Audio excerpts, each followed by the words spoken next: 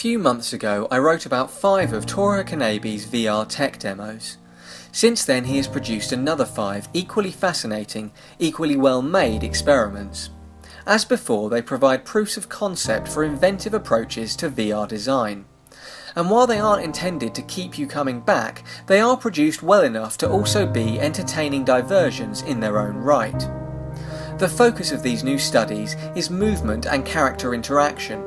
In fact, 4 of the demos centre around the player's relation to other characters, which makes them a real treat for anyone itching for more narrative content for VR. 2 demos, subway car and movement experiments, both break new ground with ideas for exploring an environment, and they have enough little flourishes to make you want to explore. 2 more, Let's Dance and Groundhog Station, both use the Razor Hydra and demonstrate the expressive power of having your hands in the virtual world. Coffee Without Words is a short, intimate scene that simply showcases the power of believable eyes on virtual avatars, and is probably the most affecting of all the 5 in spite of its apparent simplicity.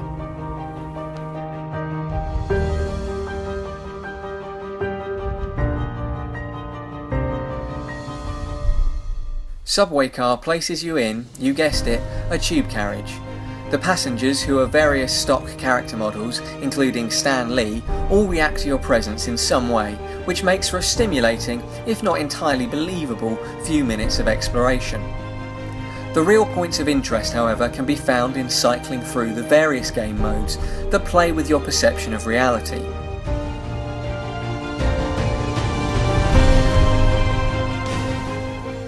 In the first mode, when characters hold your stare, the rest of the carriage is drained of colour and time slows down. This device seems to be a natural evolution of ideas seen in Knabe's previous ambient occlusion room. Several other modes go on to demonstrate this effect further. Explore mode decolours the carriage and silhouettes the passengers, whilst focus mode does the same but retextures characters when you look at them. This may be a retread of ambient occlusion, but it is an effect much more compelling when applied to people rather than inanimate objects. There are several other, more playful modes which reward you for showing up by completely recontextualising the scene in inventive ways. My favourites are Upside Down mode, which is very much as you might expect, and the Uploader, in which you're able to see footage of yourself captured by a boy who starts filming you on his phone as you roam the carriage.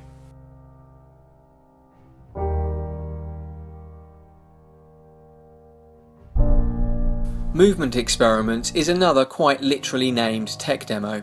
The environment is a reasonably sized gallery space that is interesting enough to sustain the experiment, but compared with Knabe's other latest demos, it feels pretty lonely with no NPCs. You are free to wander around and explore using a fairly standard keyboard and mouse setup, or switch between 4 novel locomotion methods designed to combat simulation sickness. There are some smart ideas on show here, but as someone who does not suffer much sim sickness due to normal movement anymore, it is hard for me to judge any one method's effectiveness on that front. Canvas mode essentially places a bubble around you when you move or rotate. This gives you a stable point of reference as you travel. I can see how this would work to reduce motion sickness, as it makes movement feel a bit more like it does in a cockpit or a racing game. There are a few different styles to try out, with varying degrees of subtlety. Presumably which one you prefer will depend on the severity of your sim sickness.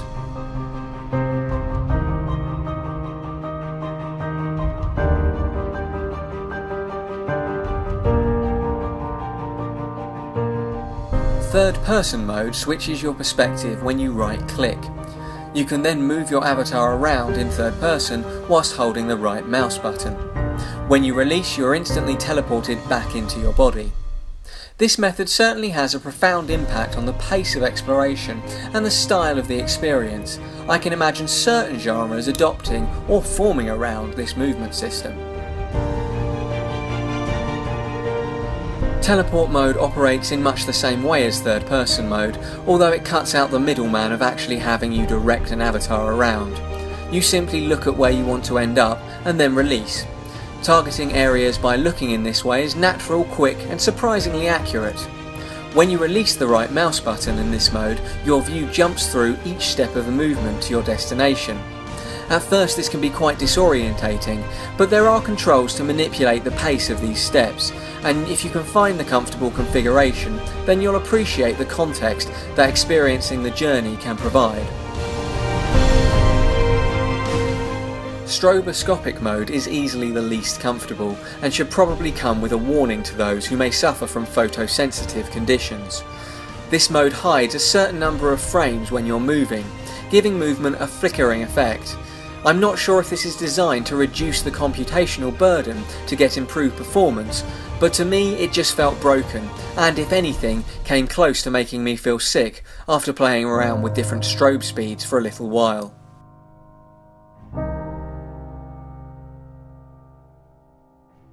Let's Dance is probably the most commercially viable of all of Knabe's demos, given its party appeal for anyone who enjoys rhythm games like Dance Central or Guitar Hero, and you probably won't find a funnier Hydra demo to watch people play. You step onto a stage and, using the Razer Hydra, dance to songs streamed in from YouTube in front of your virtual audience. Unlike most rhythm games though, you aren't scored or judged, but you are mimicked by your support dancers and by your adoring audience. This is quite interesting because seeing all those other dancers mimic your movements, no matter how cringeworthily bad, does kind of act as a social reinforcement, enough to help you shed your inhibitions. Although I can't dance and certainly wouldn't do it sober, I quickly found myself working up a sweat and really trying to pull some sweet moves. The physical reality of the Hydra controllers themselves prevent you from clapping to the beat, which is definitely a noticeable handicap though.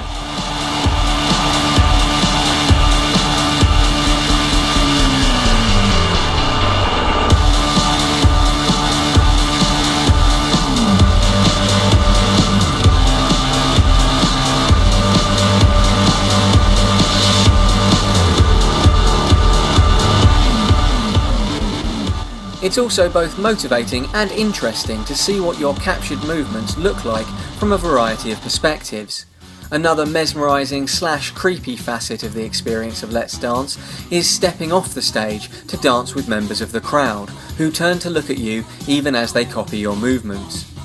When the calibration inevitably does drift though, and your audience's arms start flailing as the demo desperately tries to render plausible arm motion, it can be as interesting to observe as when things are going well.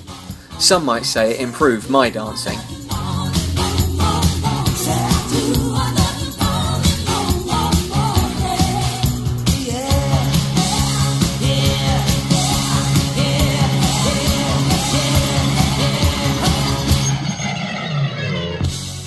Groundhog Station goes further in demonstrating what motions captured with a Razer Hydra look like from the outside.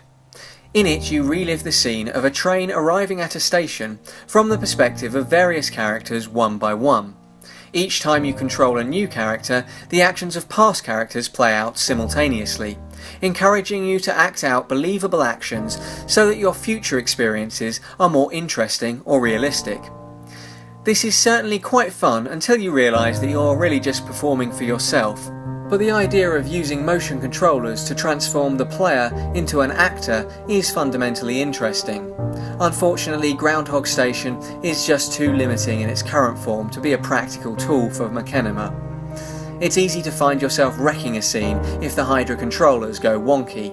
They invariably do when you lose continuity of where your arms should be during the frustratingly long black screen transitions between characters. Allowing you to recalibrate your Hydras during this downtime would reduce the amount of unrealistic flailing arms in the scene.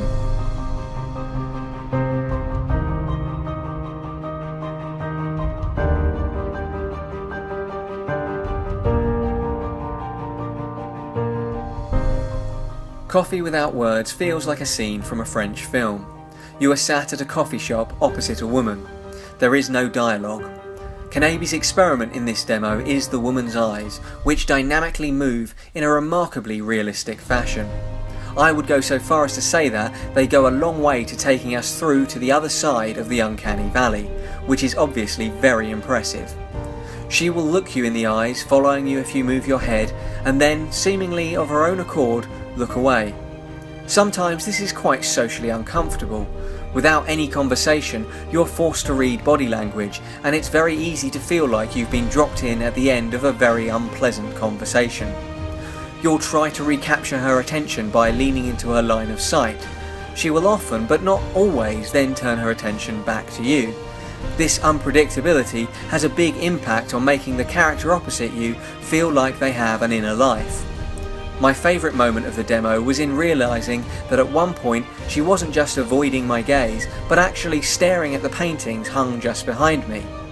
When I turned to look at the picture for a moment, I caught her watching me when I turned back. This transformed the scene into a weird, wordless, shared moment that felt quite genuine. Coffee Without Words proves magnificently that the eyes really are windows to the soul. If your character's eyes are believable, then in VR the player will project a huge amount of additional meaning in their interactions with them. This latest batch of tech demos from Tore Knabe is even better than the last. My standout favourites are Coffee Without Words and Let's Dance, but Movement Experiments is also really interesting to try out. If you suffer from motion sickness when walking in VR games, then I'd be very interested to hear your thoughts on some of those solutions. If Tamalur continues to be so prolific, then we may have to start making roundups of his studies and art pieces a regular feature here at Virtual Reality Reviewer. I for one can't wait to see what he does next. Please do hit subscribe if you enjoyed this video.